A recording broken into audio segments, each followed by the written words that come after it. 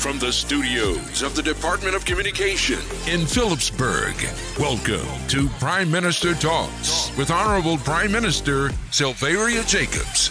Welcome to PM Talks, episode 19. I am Silveria Jacobs, your Prime Minister, and I'm joined today by my colleague, Minister, female, Minister Justice Anna Richardson. As you may know, thank you for being here. Yes, thank you too, Pia. Good afternoon. Yes, it's your first, but hopefully not your last. She's been ducking me, let me say. She's really, I've been trying to get her on, but she's been bogged down. And I must say, I admire her work ethic, going after it all day, all the time. Have to. I think that's one of the things that we as women bring to the field. That is sometimes misunderstood. Yes. Okay, so we'll clarify all of that today. All right, so you've been minister now just over 3 months. And while I was in the Netherlands, they highlighted, yes, it was 100 days. Okay. 100 days have passed. So how was your first experience coming in under this so very heavy ministry of the Ministry of Justice? Yeah, heavy is a good word. 700 plus staff members, 7 different departments to deal with. It is the largest ministry in the organization. And there is a lot that comes at you very quickly, constantly, and all of it is priority.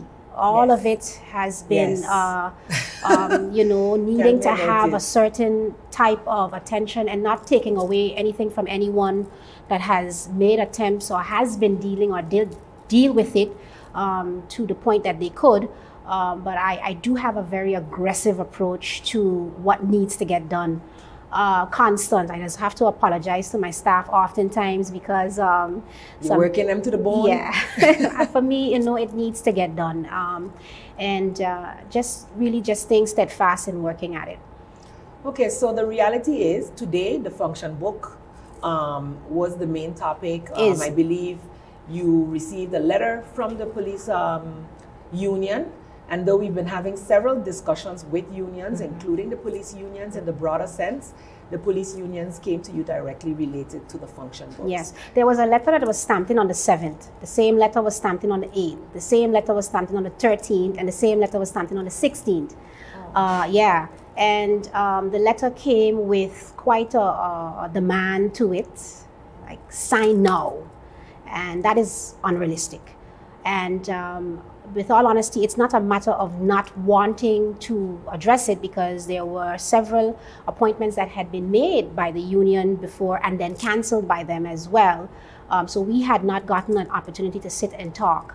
Nevertheless, the setup for the meeting today, Friday, was that I was still of the opinion that what I would like to do is structure our communication and dialogue in such a way that it is within the framework of the law, but also it's minuted, and we also know what you can expect from me and how I can expect from you.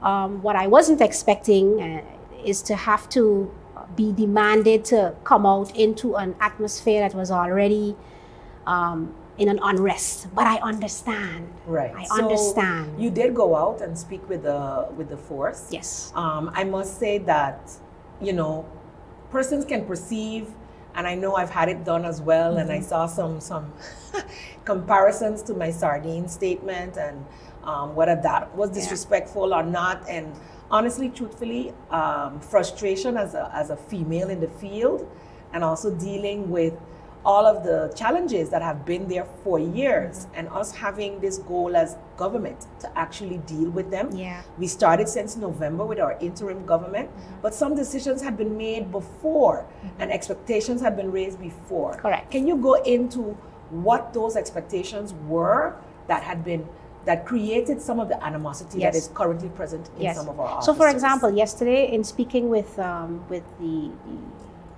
officers, etc., that was out there, I made a reference to the fact that,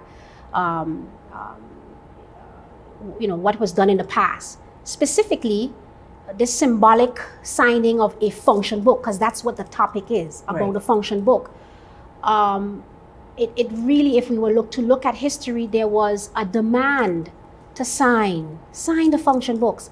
And my reference was, I am not going to sign something for you, meaning the function books, knowing that the proper process has not been done. Right. So we need to sit and we need to talk about it.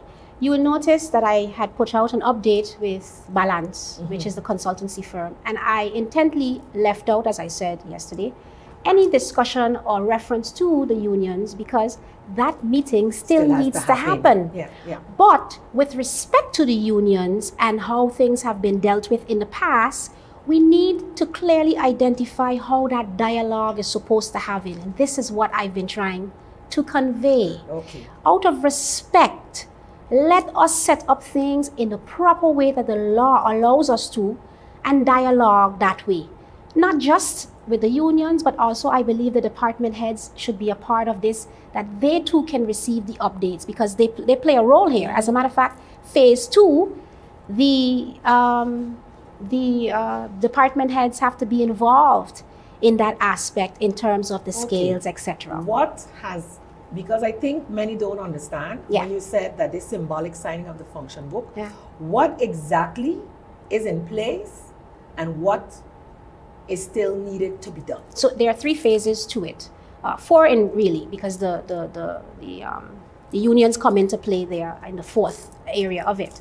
But the first was to identify the job descriptions, which has been done. And that is what I made reference to is completed. The second is being able to identify the scales.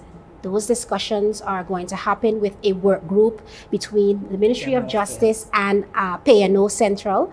And then you also now have that meet with the department heads in identify how many FTEs they need, right? Which is opportunities to hire persons or place persons. Right. So those 3 need to happen. And then you need to be able to... the first one has happened and the second one is now happening. In process, correct, with the work group. Right. Just yesterday as well, Justice and P&O had another meeting to be able to identify that. And then next we have to roll into the discussion of the FTEs. So there's a process that needs to happen. But if it is a case and it is understandable, especially one of I believe one of the members or presidents, I think it was the president, said it to me yesterday, like, but we've done that. Right, yes. You know? Ms. Phillips. Yes. No, I don't know if it's, well, okay. Whomever. So, respectfully, said it, and I get that. And that is exactly what I'm saying. The frustration comes from we've done it. Past that already. We've done it. So why are we back here? And that is important for me as minister coming in to identify so I can answer your questions. Okay, so I don't mean to cut you, but we have our segments, and that is the end of segment 1. Okay. We will have 3 segments for this program today. We are watching episode 19 of PM Talks today, July 17th.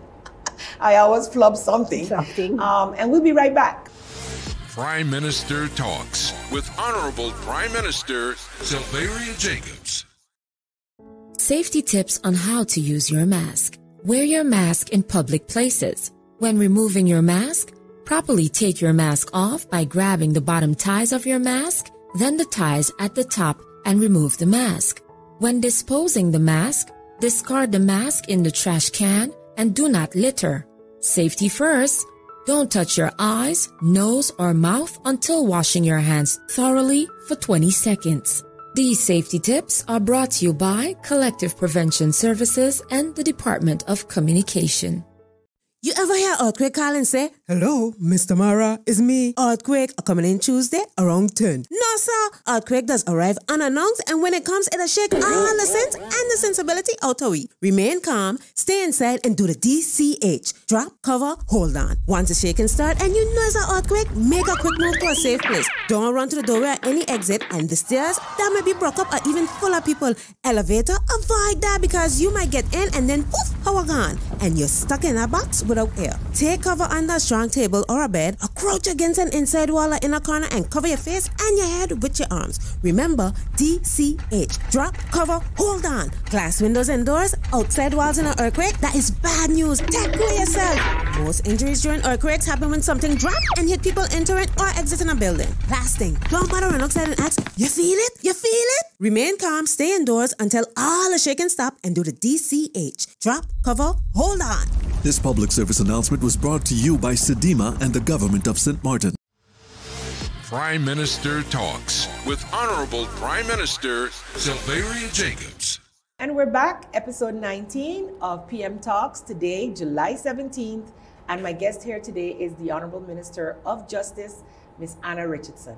Hi. And when we left off, we were talking, Minister, about the function books. What is the takeaway message that you would like to give to the officers and the general public of St. Martin as it regards how you feel and what you're trying to achieve here? Yeah. Well, first of all, I just want to, again, extend apologies if I offended anyone by the compassion that I brought over or how passionate it was brought over yesterday in the communication. Indeed, the atmosphere in itself was already, too combative and aggressive. So my humble apologies for that. What I want to do is focus.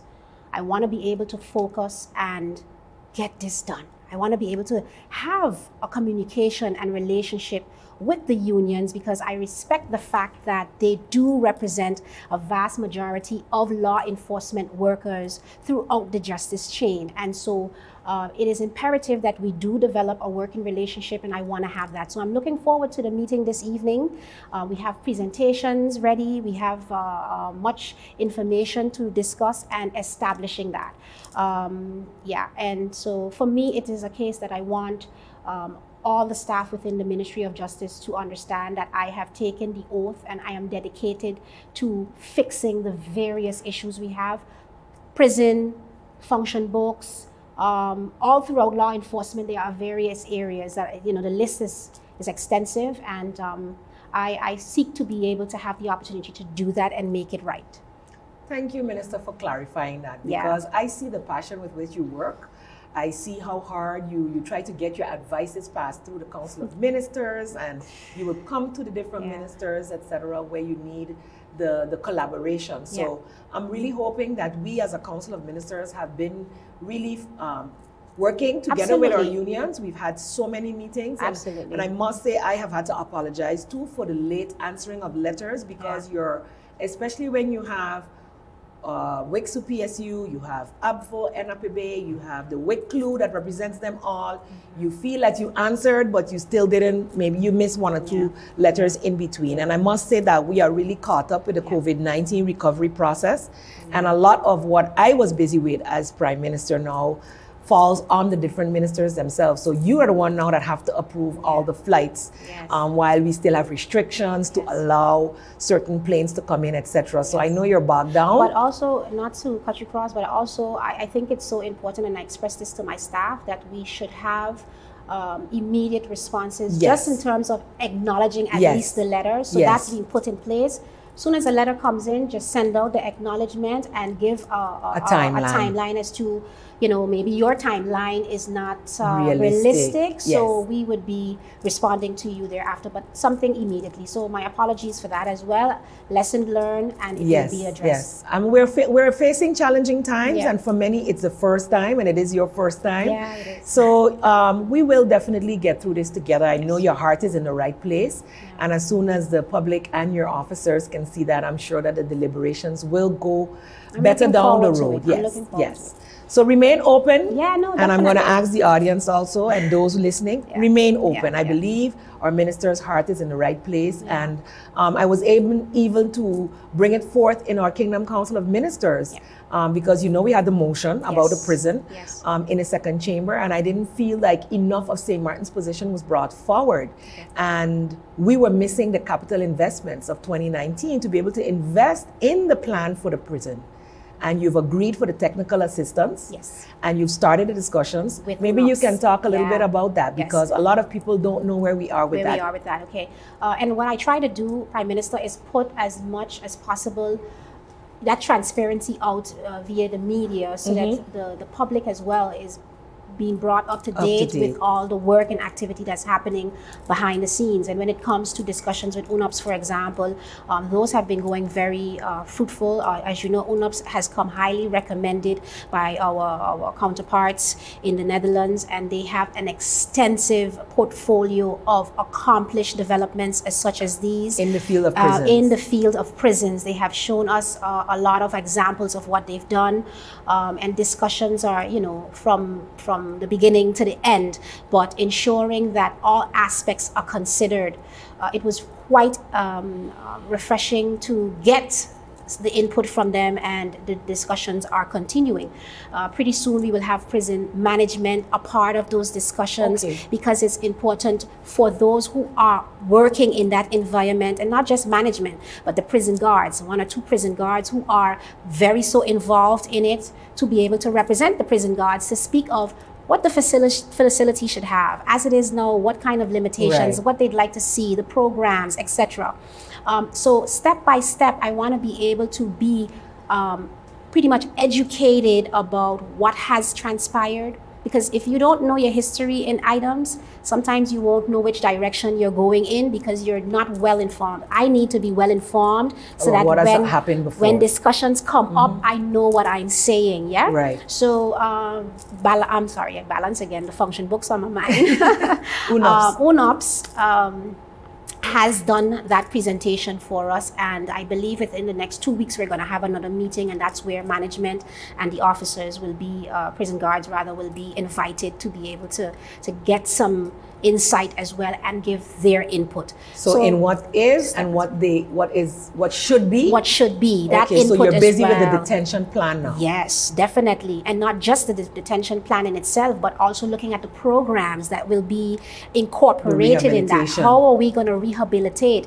I'd like to see our entire structure at some point in time include a halfway house. Right. I think that, once someone has served their time, especially if the environment that they were involved in is where they would be thrusted back into, giving them an opportunity to go through a halfway house where they can get on their feet, get an apartment, get a job, and get in the rhythm of doing their own thing, but not have to go back into that environment, might be very helpful for them. Right. So these are the things that we're having discussions about, and the list is long, but I know we have 8 minutes in Yes, I know we're coming down to the end of the second segment now, and I'm very interested in this part, because these were some of the conditions that were laid on us since 2015. Yes. There has been collaboration in the justice chain, and some people are like, but we don't see it. I know within the police force, based on the Vote-Counts Committee's reports, you see a lot of progress there. Training has happened, but it's still very, very expensive for St. Martin, even with the assistance. Indeed it is. But one of the approaches that I've taken as well is to remove the I'm telling you what to do, and more so trying to be taking the initiative of this is what we need and this is how we believe we can achieve it, present that, and that approach as well has been turning to, or at least proving to be something that is working in our better interest. Great. So we are talking to Minister of Justice, Anna Richardson. Her plate is quite full, dealing with all of the justice challenges that have existed for a long, long time.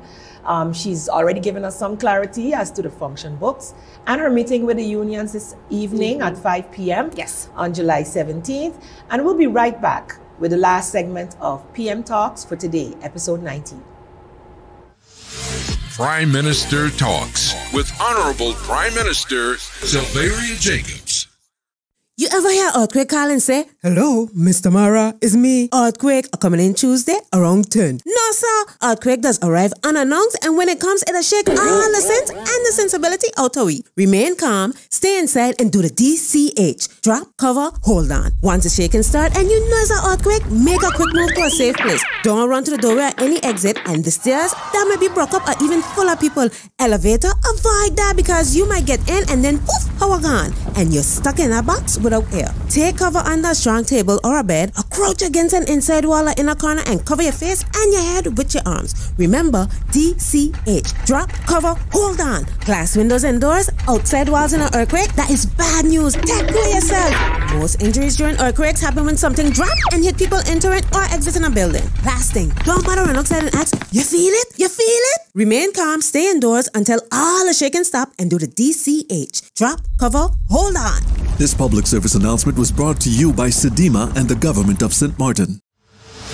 Prime Minister Talks with Honorable Prime Minister Sylveria Jacobs.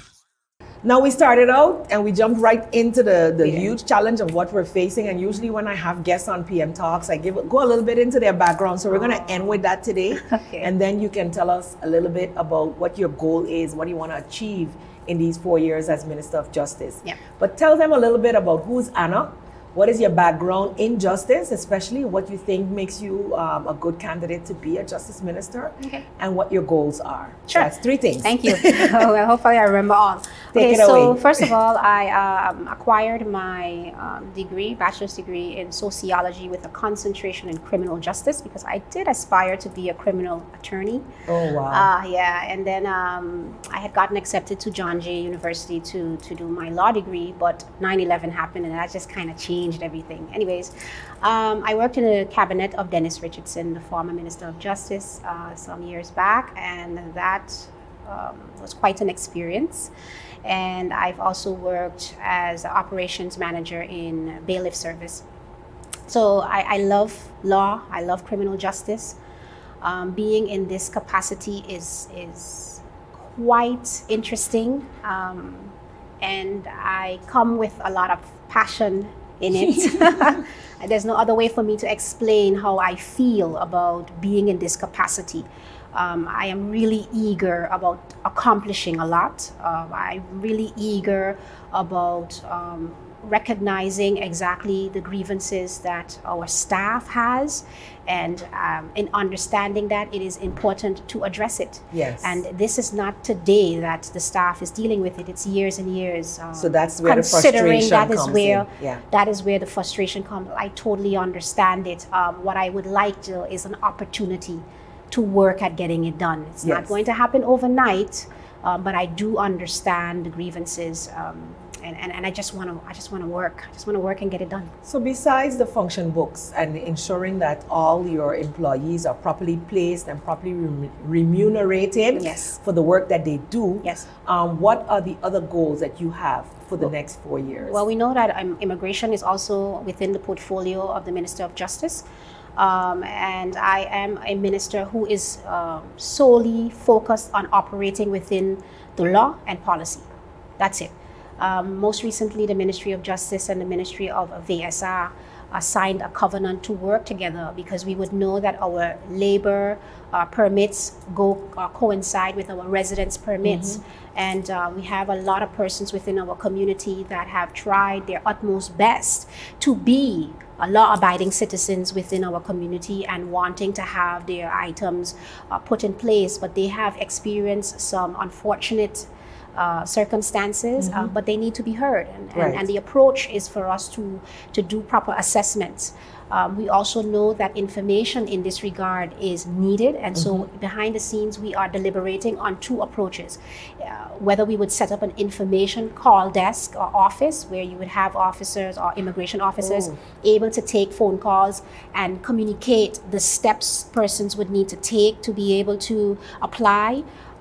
Or is it a case that we will do the ability to call in and you can select the language that you need that information in, and it would be a pre-recorded giving you that information.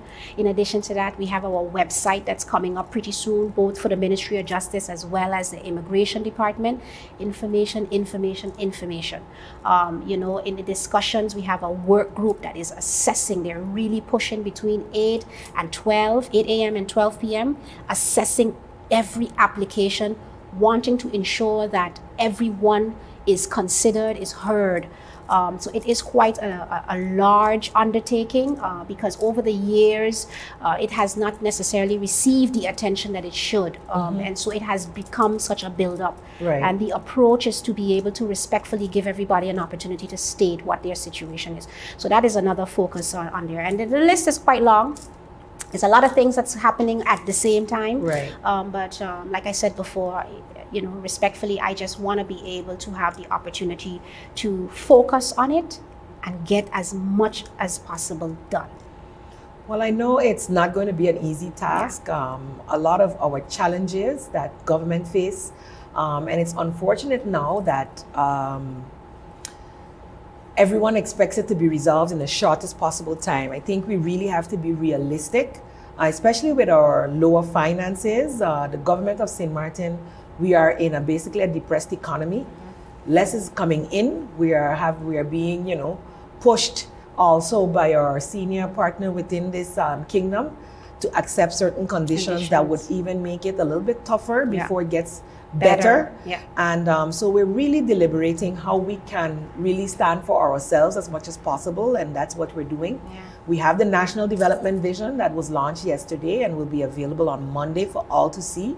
And within that, you will see also and can have an input, because it's still a draft, and the community is going to have the opportunity to have stakeholder discussions wherein, of course, the justice chain is also represented. So I know a lot of people have ideas, and this is your opportunity for you to help us to ensure that the vision we have for St. Martin is what is in keeping with what the population needs. And we look forward to your participation in that. Minister, I want to say thank you once again for being my guest on PM Talks, and I look forward to us having follow-up talks.